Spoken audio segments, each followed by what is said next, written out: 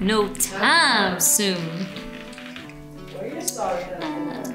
Where your sorry husband at? That is so funny. All right. Claude and Co. Episode 9, Surprise Wedding, Take 1.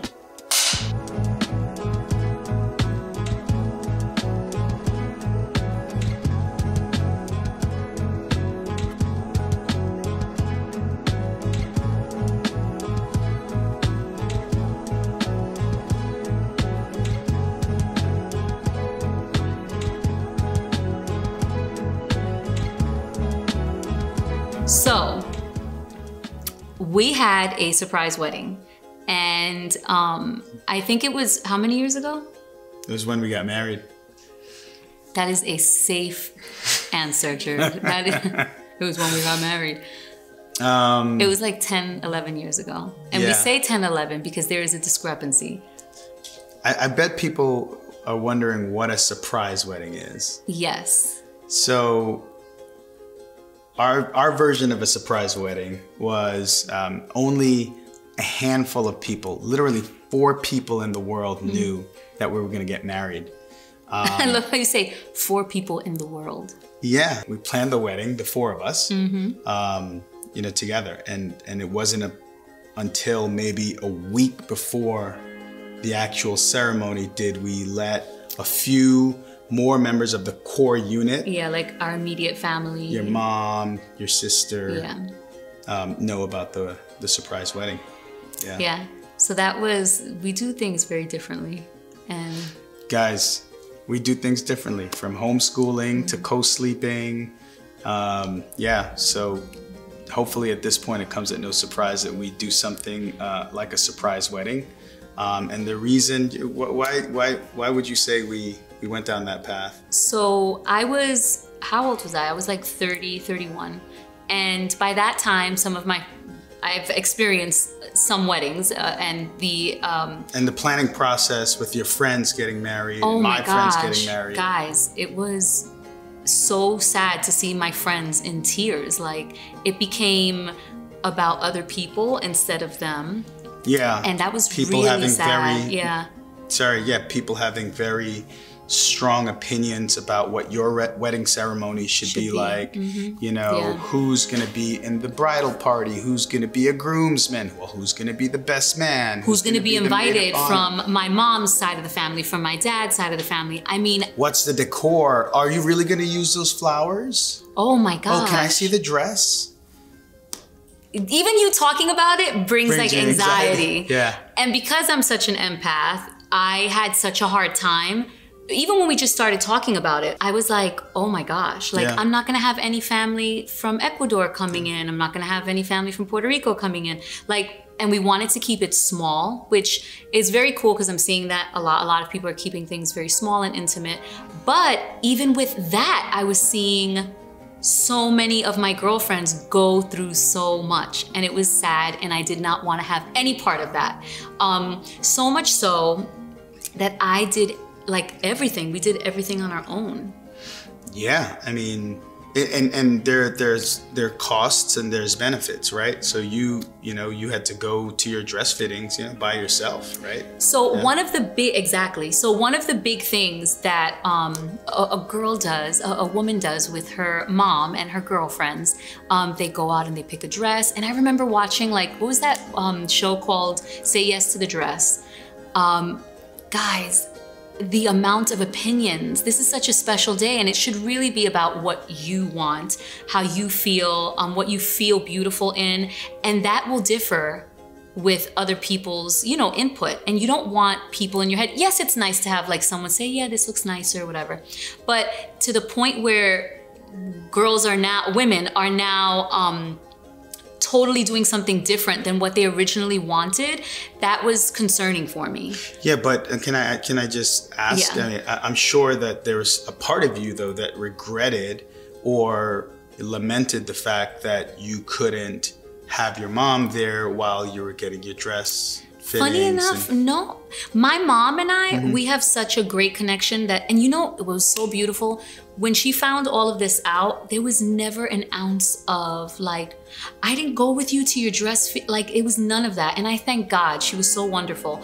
And I didn't think that she was going to react like with a bat, you know, but I just wanted it to be me, 100% me. Yeah. Things that I wanted, and I didn't want anybody infiltrating or saying, you know, maybe this, because I can, you know, I'm a Libra, guys. Level. I'm a Libra and I can be a little indecisive, right? Yeah. So I just wanted what I wanted, and I wanted it to stay pure to that, you know? Absolutely. So I think I just needed to do it by myself. And I actually look back at that time with no regrets, like at all. No regrets. It was me by myself doing it on my own, on my terms. And that made me feel really good. That's great. No regrets and no horror stories that we completely avoided by just keeping the circle of input very, very small. Very small. Yeah. There is a funny quote from My Best Friend's Wedding. It's one of Adrian and I, one of our favorite movies with the lovely Julia Roberts. And it says, there's something about weddings that brings like crazy jealousies, or like just brings out the crazies in everybody. And it's so true. Yeah. People, where am I sitting? Where am I sitting? Who am I sitting with? Am I in the bridal party? Not only, it's almost like a competition. It brings up about this competition. Yeah, like how important am I to Claudette? Yes, or to Jerd. Yeah, and that's why we didn't even have groomsmen or bridesmaids. We did not have. I had my best friend Slim as my best man because I would never choose amongst my brothers. That's right. And you had your sister as your maid of honor. Yep. And all we had were flower children. So this was kind of cool, and I love that. Yeah. We decided to take all of the kids from our family, my daughters as well, and we just had all the kids, and we purchased all of their outfits, their bridesmaid dresses, the little suits that the kids wore. Nobody knew anything. We just kind of, I remember there was like a kid that I was like, do you think he's a 6 or, we just purchased. They got dressed day of. We had extra clothing too. Just in case. We kept it really simple, but it came out so beautifully. And yeah, so it was very, very special. So how did you get people to show up to your surprise wedding? So this was the tricky part about a surprise wedding. How do you get people there? Like how do you get people there on time? How do you get people there to look nice? Yep. How do you get them to be in that mindset of like celebration, right? That's right. And how do you even get people to like, I'll definitely be there?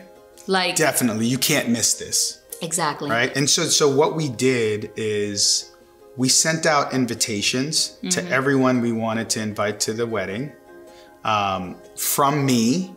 Yeah. That basically said that I would be popping the question to Claude, a surprise, and it would be happening at precisely, I think we said 3 p.m. Yeah. So you had to be on time, and it was non-negotiable, and the instruction said to dress chic. We'll be celebrating, and if you have any questions about what you should wear, you should err on the side of more chic. So Jerd would be popping the question and we'd be celebrating, right? Yeah. So that's how we got people there. But there was another surprise embedded in all of that. What was that? I can't remember. It was the proposal. Oh my gosh. Yes. Yeah, so leading up to the wedding, I did not want a diamond. Guys, we'd been together for so long, and I remember you were like, I want to get you a ring, I want to get you a ring. And I was like, no, no. Like, I did not want it. Yeah. I love my ring now. But go ahead. Sorry. Yeah, I didn't want to rob you of, more important than the ring, honestly, was robbing you of the tradition of me getting on one knee and proposing to you. Yeah. So, and I swore that I was like, it's fine. Like, let's just do we knew we were getting married. Yeah. I get it. No, you planned your wedding before you even were engaged. Yeah. Correct. So which even set up the surprise even better for her. And I walk into this beautiful New York, like a beautiful hotel in New York, like a staple. I forgot what it was called. It's because the Empire Hotel. Empire Hotel. I walk in and I see Jerd there with flowers. and not like regular, like this huge bouquet of flowers. And he gives me a smile, and I'm like, oh my gosh, what is happening? And he takes my hand and he's like, I just want to spend the day with you. And I'm like, half of me is like, I have so many things to do, and half of me is like, this is so romantic. If you don't know Claude, Claude is the type of person that when she gets a gift, she will take a half an hour to open it up while savoring the anticipation. She's like, oh my God, what is this? What? Oh wait, you didn't have to do this. Oh, and it's like it's like open it. I do not sound like that. No, whatever. But you know what I mean. So I wanted that day to be just like that, because Claude relishes in the anticipation. So I didn't want to propose right away. We had discussed that so many times the week or even the month leading to a wedding, you have like these bridezillas that you kind of like lose focus, and the groom and the bride are fighting, and it's just like, you know, a lot of tension leading up to that moment. So I thought he was like, oh, okay, I'm gonna spend the day with you. I'm gonna kind of take you away from all the things that you're worried about. So that is what I thought seeing you. But I was wondering, I was like, does he have a ring for me? But yeah. So the first thing we did, and then the other theme of that day was I wanted to do a bunch of firsts. So as New Yorkers, there were a lot of things that we had always talked about doing that's very New York centric. Yeah. But we just never got around to doing. And I wanted to do that day. So the first thing we did was walk down to Central Park and did a horse and carriage ride. Right? Which now I wouldn't do that, but yes, I did. But we did it. We did it. And it was really beautiful. It was really beautiful. It was a beautiful day and a very romantic thing to do. Right. Thank you. After the horse and carriage ride, Jerd took me to Serendipity's. It was a special place for me, Serendipity, because it was the first time Claude had spoken to me. And she gave me a kiss, and that's when I felt like there might be a chance. So that's why it was important for me to bring you to Serendipity, because that was the first. The first was, this is the first time you ever spoke to me. Yeah. So yeah. That's very sweet. And the fact that you remember that, even in greater detail than I do. Yes, very great detail. Vivid detail. Yes. And then the last thing that we did, many years ago, I had told Jerd about this beautiful park in Gramercy Park. And it's a closed off garden that no one can get into unless you have a key. And the only people that have a key are the people that actually border the outside. Like if you have an apartment there, you have access to that garden. And as a kid growing up in Manhattan, I didn't have access to that. And I would press my face up against every little, like, you know, space bar between in the gate and look and wonder what was inside this beautiful garden. So my boy over here made that happen, and it was so special, Jerd. I remember you holding out this key, and I was like, how did he get access to this beautiful garden? And then we walked in the garden, and then I thought, surely this has to be it, because it was so magical. And I mean, think about it, springtime in New York, you have all this greenery, and the sun was beaming down on me, and I'm like, this is so romantic. And as I'm like looking at him, and I think we kissed, I was like, this is, he's gonna propose to me. He whipped out something even better. He whipped out a toy Greyhound bus at that time. And honestly, I know this is gonna sound so stupid, that part, and I think about it and I get a little emotional. It was like an acknowledgement for everything that I had done. And it was so beautiful that you did that. And he gave me this stupid, cheap, plastic Greyhound bus because I had taken all these bus trips to be with him during law school. And he gave that to me, and I was like, oh my God, thank you so much. And then I stopped and I was like, is the ring in here? Is there a ring in here? And there was no ring yet. So I was like, okay, thank you. This is beautiful. I'm gonna just relish this moment. I said, you know what? Why don't we just go to the Rose Bar? We'd never gone there before. Yeah. And as we walked in, I see all of my family there. like when I say all of my family, my immediate family, my mom, my dad, Papa Joe, my sister was there, just like my best friends were all there.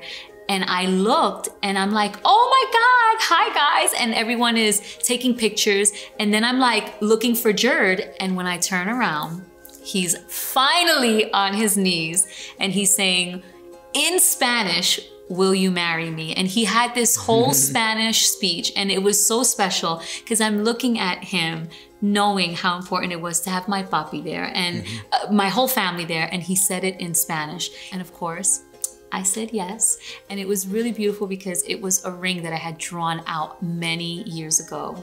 Everything was so thoughtful that I look back at that time with so much gratitude, and yeah, thank you for making that so special and finding a way to incorporate the traditional in things that we were doing that were so untraditional. Thank you. A surprise within a surprise. Yep. So on that Tuesday is when everyone who was at the proposal found out you're getting married on Saturday, or they still think you're having an engagement party?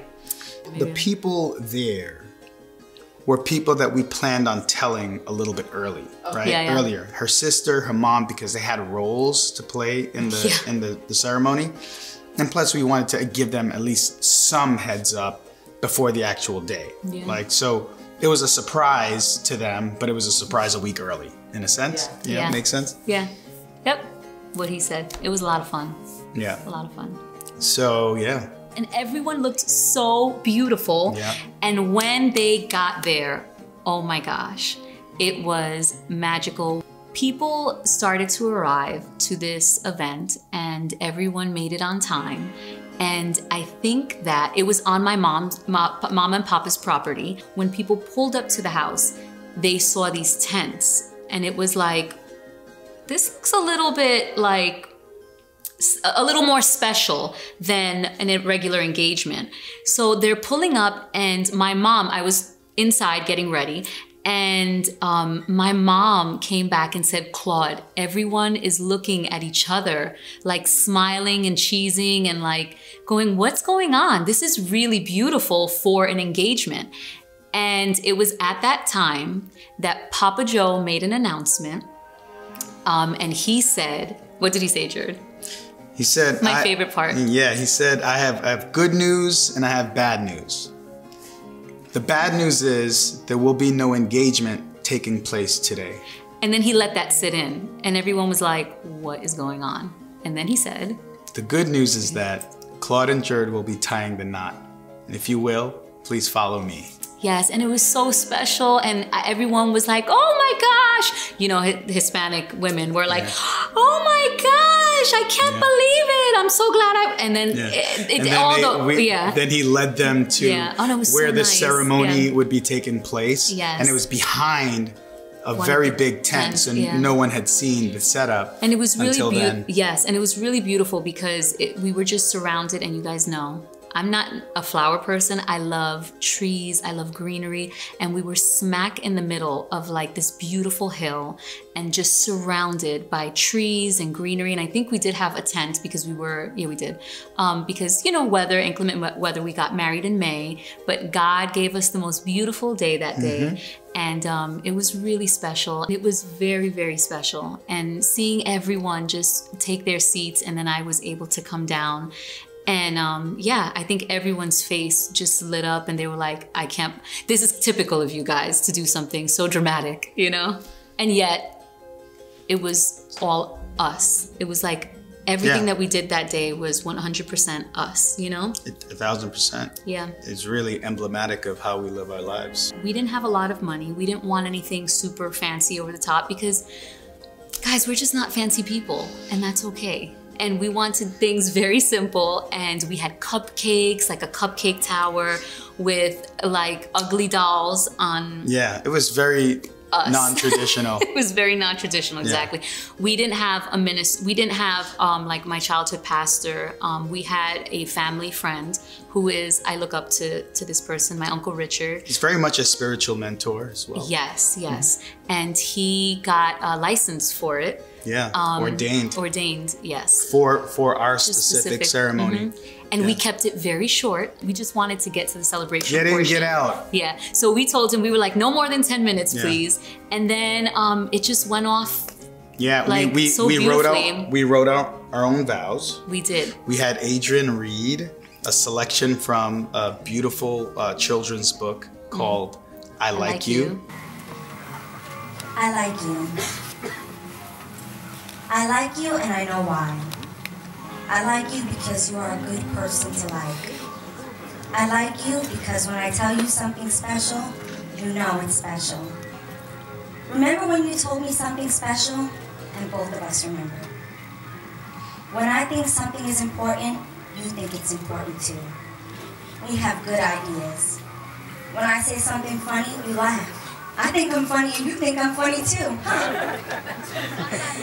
You know how to be silly. That's why I like you. Boy, are you ever silly. I never met anybody sillier than me till I met you. And which was really I think the main theme, I think, of our relationship in general, right? The idea that liking the person you're with is just as important, if not more important, than loving them in a sense, right? Because that's the person you're spending your life with. And, you know, it's one thing to feel like you can't live without somebody, you know, from the lens of the most negative thing that could happen. But it's another thing entirely to look forward to spending your day with someone. And that's the standard that we wanted to hold ourselves to in our relationship. So we got, actually in our wedding rings, inscribed, yeah, we also have a tattoo I like you. that says I like you. Yeah, so inside of our wedding band, Adrian was says, a complete mess when she read the selection. Yeah. I remember her like, I think she fumbled, and it's so funny because Adrian does this for a living, but she was like so emotionally, she was emotional. like, yeah, she's super emotional, and she was like trembling. You send me a postcard. You don't just say, we'll see you around sometime, bye. I like you a lot because of that. If I go away, I send you a postcard too. And I like you because if we go away together, and if I get lost, then you are the one that is yelling for me. I like you because I don't know why, but everything that happens is nicer with you. I can't remember when I didn't like it. It must have been lonesome then. I like you because. I forget why I like you, but I do. So many reasons. On the 4th of July, I like you because it's the 4th of July. On the 5th of July, I like you too. If you and I had some drums and some horns and some horses, we could be a holiday. We could be a celebration. We could be a whole parade. See what I mean? Even if it was the 99th of July, even if it was August, even if it was way down at the bottom of November, even if it was no place particular in January, I would go on choosing you. And you would go on choosing me over and over again. That's how it would happen every time. I don't know why. I guess I don't know why I really like you.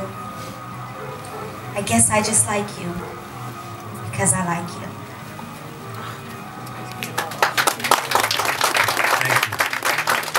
We had collected so many different objects during that time that meant certain things to us. I love antique shopping, so I had like a collection of handkerchiefs that were placed on each of the tables. I wore a beautiful rosary on my hand that it was when we went to Spain, and I remember we were talking about getting married, and I wore that rosary, and it was like all these little touches that meant something to me, and I loved it because even if it was not like perfect and everything matched, everything that was there meant something to me. Yeah. And I think, again, it just reflected our relationship and how we do things. In the Hispanic culture, we give these things, and I forgot the word, but they're like these little tchotchkes that you kind of like don't know what to do with them when they get home. I didn't want that. I wanted people, the guests, to go home with something that they'd use and that they would enjoy. So his mom made hot sauce as one of the favorites, and we had labels put on them, and his mother makes an amazing Trinidadian hot sauce from her garden. So again, another special token, or another special like just element of our wedding. My mom made black and white cookies because that's one of my favorite things as a New Yorker. I'd get these black and white cookies, so my mom made that for us as well. And yeah, so an odd pairing, hot sauce and cookies, but again, that's us. My spicy to sweet me. One of the things that I think is so important is making things comfortable for you, in the sense that if this day is about you, this day is not about anyone else but you and the person that you are saying I do to. And I think that we had such wonderful, loving family members that allowed us to do that. And yet we kept saying, even if we didn't, it was okay. Because sometimes I think that you have to be okay to do the things that you really want to do, that mean something to you, and do it the way you want to do it. I don't know where I'm leading with this, but yeah, I think can you say that in a more Why do you, can I ask you? Sure. Okay, why do you think that we did this? Like, what was your take on this? I think we did this because we understood the importance of setting boundaries that would lead to a healthy life, okay? From our relationship to individual boundaries, I think our relationship to us is very sacred. We know each other, we know what we want, and honestly, you have a little bit more trouble setting boundaries. She's an empath. We know this about her. Yeah. I have less trouble. And in a lot of ways, it's my role to protect your heart and protect you in that way. Thank you. And so I think a lot of, I knew that if we went through this wedding planning process, you would be too, considerate of other points of view. Yeah. And again, it's not about anyone else but the couple.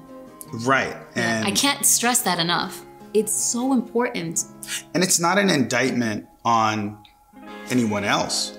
It really is just a matter of, how do you want to do things? There's no single right way to do anything, right? It's about what works for you. And I think what works for us, and what has always worked for us, is embracing doing things differently. Yeah. And in order to be able to do things differently and be free doing that, you need to have boundaries so that you can allow yourself to think, you can allow yourself to express yourself in the most free way you can. And, the wedding was it was symbolic of how we do that in our lives, how we express ourselves freely in our lives. Yeah. Homeschooling, we reduce the noise. We're always receptive to input. I love that. Reduce the noise. Sorry. Yeah. That just hit me right there. That was, that's exactly, I love that, Jared. We reduced the noise to like 0. We really did. Yeah. That was, and the beautiful thing about it is you also teach people how to treat you, in a sense, and teach them how to celebrate you and how to be happy for you, right? Because you're not asking for permission. You're saying, this is what makes me happy, so this is what I'm gonna do, and I do it. And if you love me, you're just gonna be happy for me. Yeah. And the beautiful thing about every single member of our family, that's exactly how it turned out. Everyone was like, this was beautiful. I'm so happy for you guys. I love the fact that you did it this way. And we couldn't be more grateful. We couldn't be more grateful. Yep. Thank you to our family and friends for supporting us that way. Super blessed. But that was one for the books, Jared. And everyone had an awesome time, and we had an awesome time. And guess what, guys? The way we ended the night is in another way that was so different. We had got this beautiful hotel room. Yeah. We had the wedding suite. Guys, we didn't even make it to the wedding suite. We literally fell asleep on the floor in my wedding dress with our friends sleeping on the floor. on couches, sprawled all over. That is how hard we partied. It was the sweetest thing. And then the night after we had our time. But in true Claudette and Jared fashion, that is how we ended the night. Yeah. In the non-traditional way. Yeah, and then our honeymoon was even further non-traditional because we brought your best friend, Veda, and my sister went. Yeah, we had a lot. What do you of fun. mean you went to your honeymoon with everybody? Your friends and family? Yeah.